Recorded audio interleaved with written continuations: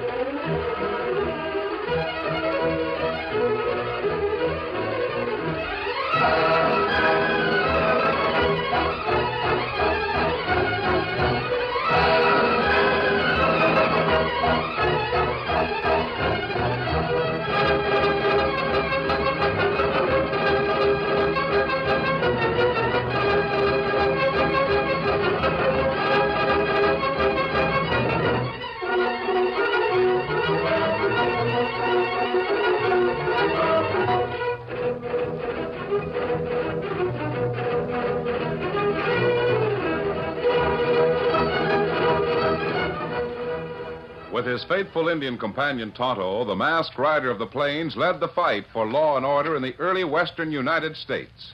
The stories of his strength and courage, his daring and resourcefulness have come down to us through the generations. And nowhere in the pages of history can one find a greater champion of justice. Return with us now to those thrilling days of yesteryear. From out of the past and the thundering hoofbeats of the great horse Silver, the Lone Ranger rides again. Come on, Silver!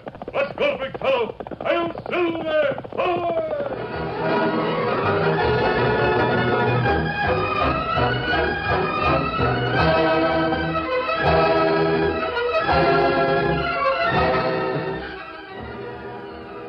Toward the middle of the 19th century, New Orleans was a city distinctive for its old-world atmosphere. Creole aristocracy held sway, living in luxurious style. Their sumptuous homes bordered on streets which derived a rare but emphatic beauty from the rows of elms, magnolias, and willows, trees that long witnessed old-world intrigue and romance beneath their boughs. The French Creoles were very conservative in social life and standards. The old customs and styles of dress lingered later among them than in any other part of the country.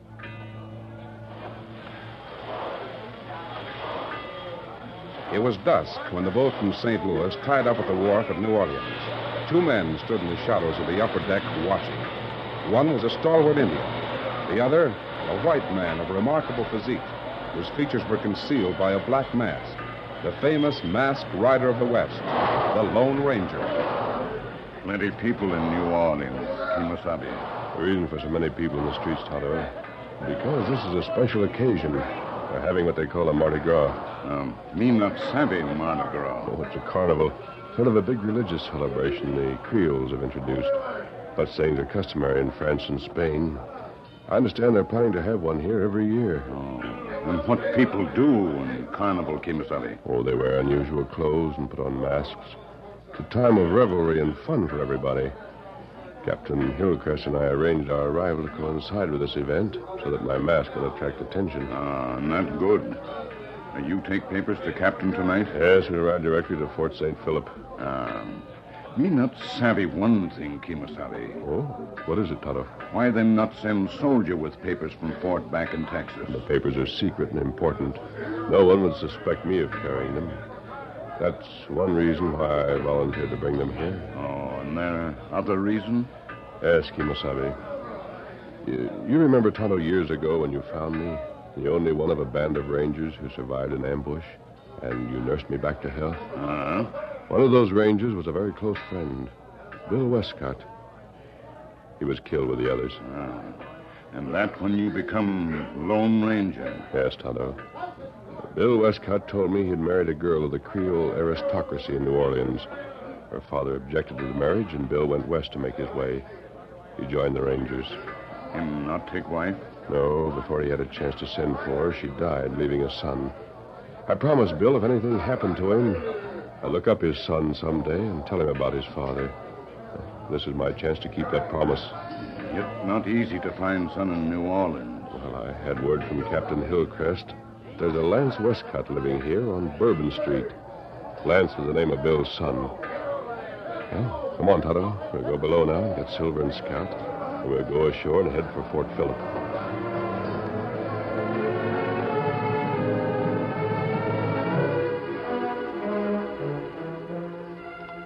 As the Lone Ranger and Tonto, mounted on Silver and Scout, left the wharf, they were approached by a soldier on horseback. Oh, Silver, oh, boy.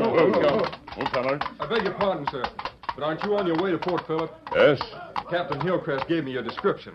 He sends his compliments and has directed me to escort you to the fort. I'm Lieutenant Field. Glad to meet you, Lieutenant. I didn't expect anyone to meet us, but we'll be very happy to have your company. Oh, this is my friend, Tonto. How? Glad to meet you, Tonto. Now, if you'll follow me, we'll be on our way to the fort, sir. Thanks. Come on, Silver. Get him up, Scout.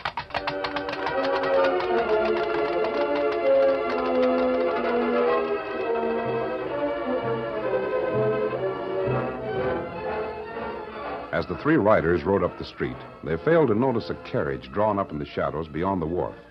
On the off side of the carriage, two horsemen sat listening to directions given them by Pierre Beauvais, who pointed through the carriage window at the retreating figure of the masked man on the great white stallion. That is the man I have been watching for. Through certain channels, I have learned he's carrying secret papers to Fort Phillip. Get those papers. But, Monsieur Bouvet, there are 3 to our 2. Take a shortcut. Head them off on the trail to Fort Phillip. Find a spot from which to ambush them. Hurry. There's no time to be lost. If we take them by surprise, Paul, it should be easy. No one will notice your masks because of the Mardi Gras. I am going on to the Opera House, to the Grand Ball. Meet me there. Go now. Au revoir, monsieur. We'll meet you later. Come, Paul. Allez!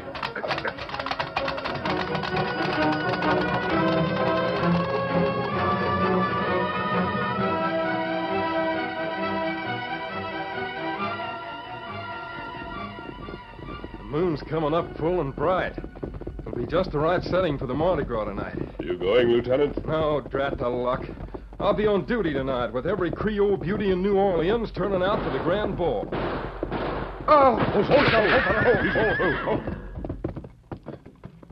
Lieutenant hurt, Kemosabe? Yeah, steady. Let's get him off his horse, Tonto, quick.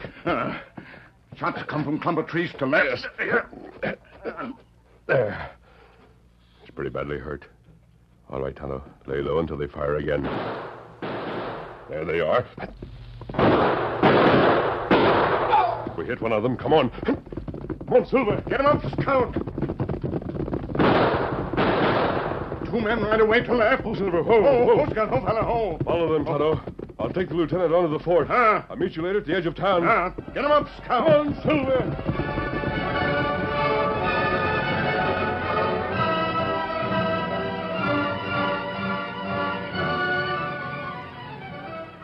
The Lone Ranger took the wounded soldier to the fort. A short time later, he was at headquarters talking to Captain Hillcrest. Evidently, someone in New Orleans learned of my mission, Captain. No doubt. And there must have been someone with influence enough to have contacts in the West. The papers you brought would have been of interest to a foreign power. I see. I am sorry about Lieutenant Field. Yes, so am I. He's a fine chap and a good soldier. Oh, by the way, you wanted some information about Lance Westcott? Yes, what do you know about him, Captain? Well, he's a nice enough young fellow in a way. Inclined to be hot-headed and spoiled.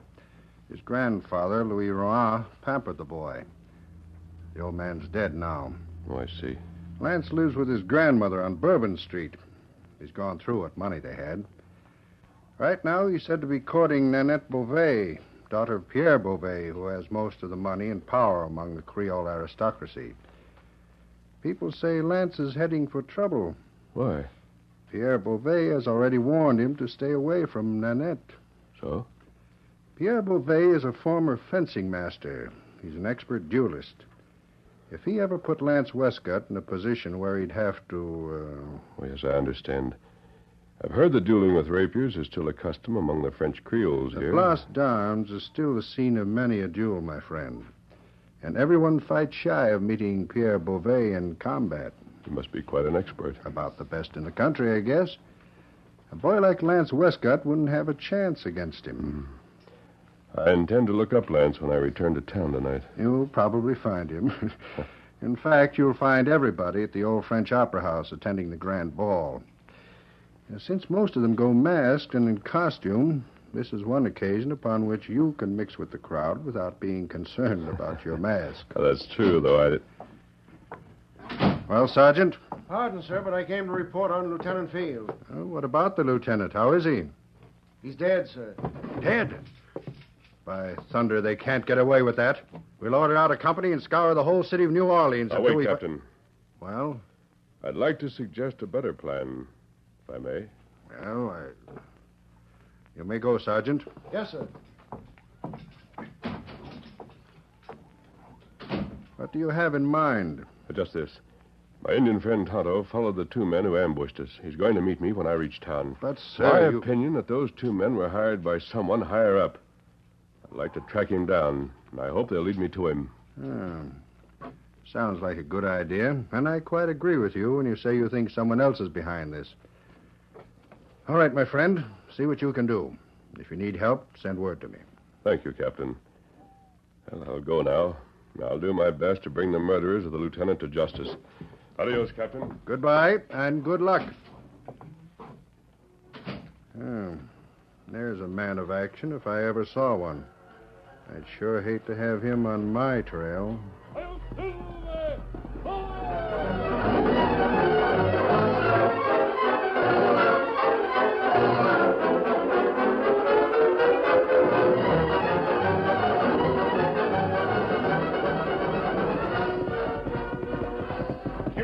Oh, Silver. Oh, easy. Steady, big fella. What did you find out, Tonto? Me follow men. Them go to Opera House. I see. What else? Well, me watch 'em through window. Them talk to man who wear fancy clothes, have plenty white hair. Can you point them out to me, Tonto? Me take good look at them. Come on, then. What we do, Kimasabi? Tonto, Lieutenant Field is dead. You and I are going to the Mardi Gras ball to hunt his murderers. Come on, Silver. Get 'em up, Scout.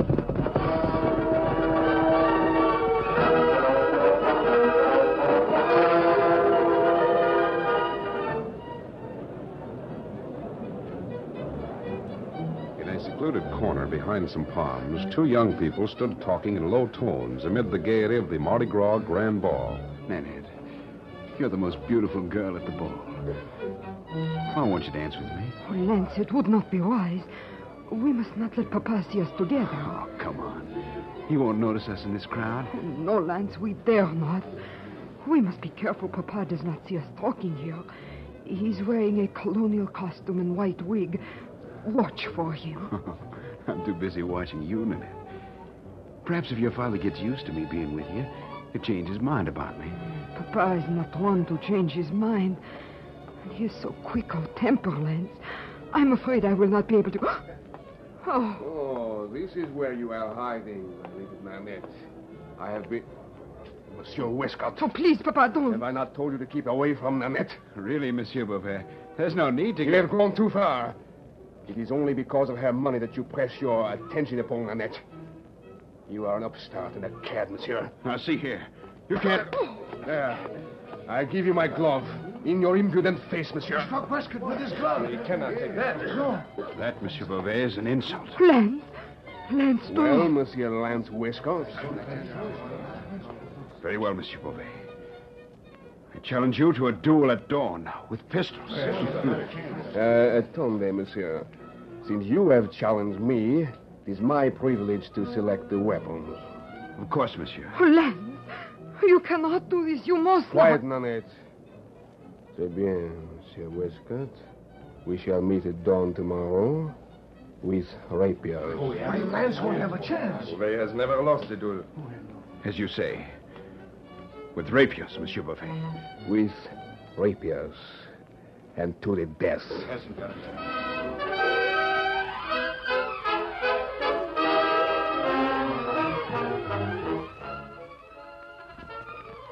The curtain falls on the first act of our Lone Ranger story.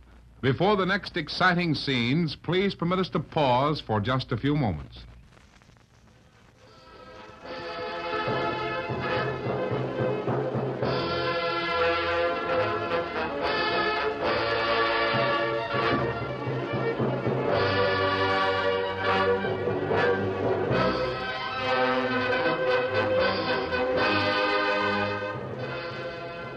Now, to continue our story. Unnoticed by the crowd that had gathered about Pierre Beauvais and young Westcott, the Lone Ranger and Tonto listened attentively to the heated words that passed between the two men. Lance Westcott left the group, followed by Beauvais and his daughter. It was then that Tonto spoke. Kimosabe, there, man with white hair. Him one who talk with killers. Beauvais, man with a wig. Are you sure, Tonto? Ah, me sure. I see. Well, we've already spotted the other two, so no doubt they'll be with him at the duel in the morning. Kimosabe, Yes. you take 6 guns, round up killers at Duel place. Save young Westcott feller, and take 'em all to sheriff. No, Tonto. I'm afraid that wouldn't work. It'd be your word against theirs. Beauvais is a very influential man here. Furthermore, according to their code of honor, Westcott would be in disgrace. And what we do? First, I'm going to Westcott's home on Bourbon Street and have a talk with him. After that, we'll make our plans.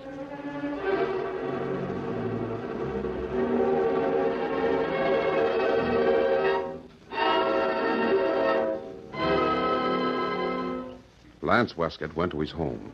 He sat staring into the night through the open French window as he nervously ran his hand through his dark, curly hair. He turned as a servant entered the room. Well, what is it? Someone to see you all, sir. I don't want to see anyone right now. Tell them I'm not home. It is all right, Lance. I had to come. Nanette. Yes, I left the ball without Papa knowing. I must hurry back. Lance, you must not go through with this. There's no way out of it, Nanette. You can refuse to go through with the duel. That would mean disgrace, Nanette. You know that. Oh, you men in your so-called code of honor. What can you gain by this duel? You will be killed. And if by chance you're not, then I... Oh, Lance, do you not see? He's my father. I could never I'm forget sorry, enough. Nanette. You could leave New Orleans tonight. Go away until the whole thing is forgotten. Be branded a coward? No, that would never do. But Papa forced you into this. You know you cannot handle a rapier, and he is an expert. Yes. Yes, I know. If there was only some way to stop it. I feel so helpless. You'd better go back now, Nanette. There's nothing to be done. But Lance, Oh, Lance!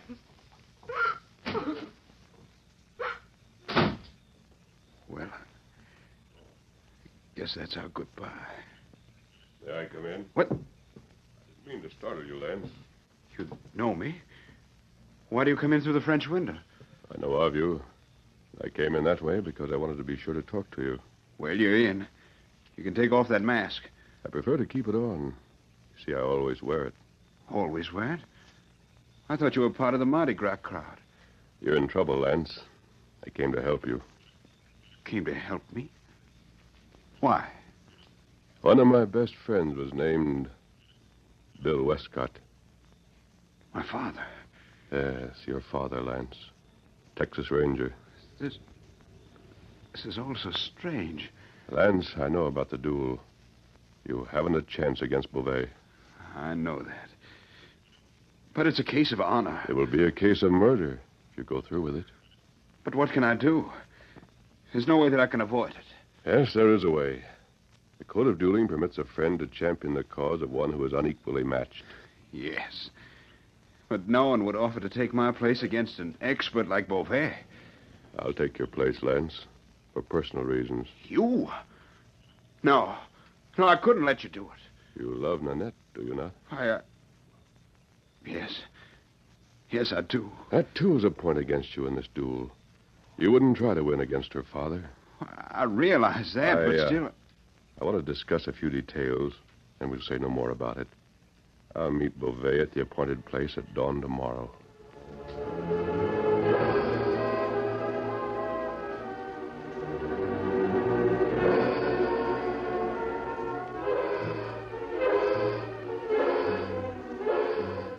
Just before dawn the following morning, a closed carriage moved swiftly along the road toward the dueling grounds in the Crossed Arms. Inside sat 3 men, all wearing long black cloaks. The face of one of them was covered with a black mask. I still think this is rather foolhardy on your part, my friend. He's doing it for me, Captain. Not alone for you, Lance. Captain Hillcrest knows what I mean. Yes, I do know. I got your message and came to meet you. But knowing what an expert Beauvais is with the rapier... That's my worry, Captain. I mustn't know you're in the carriage. Remember that. You'll know when to act. You say, Tonto, my men are to be nearby? Yes. They left soon enough to reach a group of low-hanging willows. They won't be seen by Beauvais and his party. I had Tonto take Silver with him so that Beauvais and his 2 friends wouldn't recognize me as I rode up. They might have run off. They certainly shouldn't recognize you in those clothes, though they might question the mask. I've already explained to Beauvais' seconds that my champion desires to remain incognito. Good. Now, we're arriving at the dueling grounds. I'll go ahead and attend to the necessary formalities. Good. I see we'll have a small group of witnesses. So, this is the gentleman who is to take your place, Westcott, eh? Yes, monsieur. I shall act as his second. I did not think you had such a loyal friend. Well, after I have the pleasure of running him through, we will have a look at his face. I don't think you'll have the chance to remove my mask, Beauvais. Let's get on with the duel. Paul, bring the rapiers. Here they are, monsieur. You may have your choice, Monsieur Maskman. Thank you. You will remove your cloak and your tunic, monsieur? I'll help you. All right, thanks. There. I'm ready. Attendez. En garde. En garde, monsieur. I said I'm ready. Then fight, Monsieur Maskman. Fight for your life. The slanting rays of the rising sun fell upon the rippling muscles that moved beneath the smooth bronze skin of the mighty rider of the plains.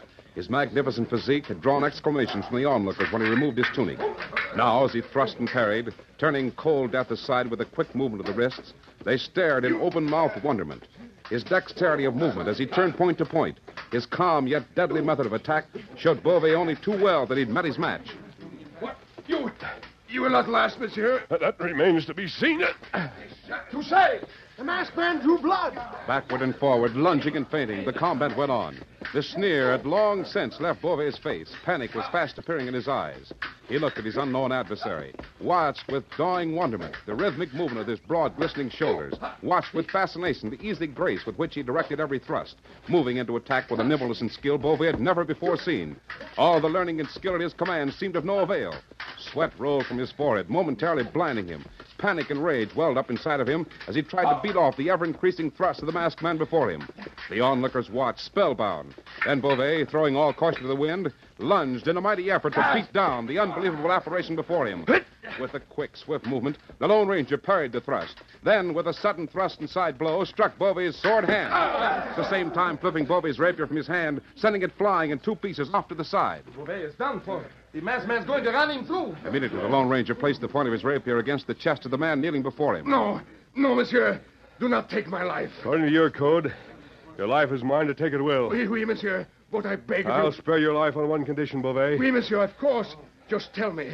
Confess to the attack upon the soldier and his 2 companions last night. But I did not take part in the attack. I swear it. Then who did? Answer me, or else. Those 2 men over there, Paul and Jean. The soldier was killed. They murdered him. They did it. No, he paid us to do it. Beauvais is to blame as well as us. Only you will not get us. Hold it. You're covered. Good work, Captain. Lance, you can signal Tonto to come over now. Just wave your arm. I know he's watching. Here are your 6 guns, my friend. Thanks, Captain. These will be your prisoners. Here comes Tonto with some of my boys. We've had plenty of witnesses to Beauvais' confession. You all right, Kemosabe? Yes, Tonto. The Beauvais here gave me quite a workout. All right, men. Get these men into their carriage and escort them to the city jail. Yes, sir. Come on, you. Get into that carriage. They sure took a beating. I'll help you with your tunic, sir. Thank you. Now, my gun belt, please. I don't know how to thank you, sir, for what you've done. Don't try, Lance. All I ask is that you try to be the kind of a man your father was. Do you think if I went west, I could join? Join the Texas Rangers like your dad did? That's right. Well, you might try. I'd like to make one suggestion, Lance. What's that? I see a carriage coming. I think it's bringing someone you want to see. My suggestion is this. If you do go west, don't leave a wife behind you. I won't. If I have my way, I'll bring one with me. Here, Silver. Big fella. Ready, Tonto? You ready? Come on. Come on, Silver. Lance, what has happened? Your father's gone into town, Nan.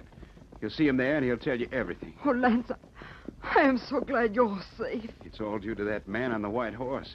I want you to meet... Silver, head him up, Scout. Wait. Who is he, Lance? Do you know? To me, he's the greatest man that ever lived, Nan. He's known as the Lone Ranger. Hail Silver! Boy!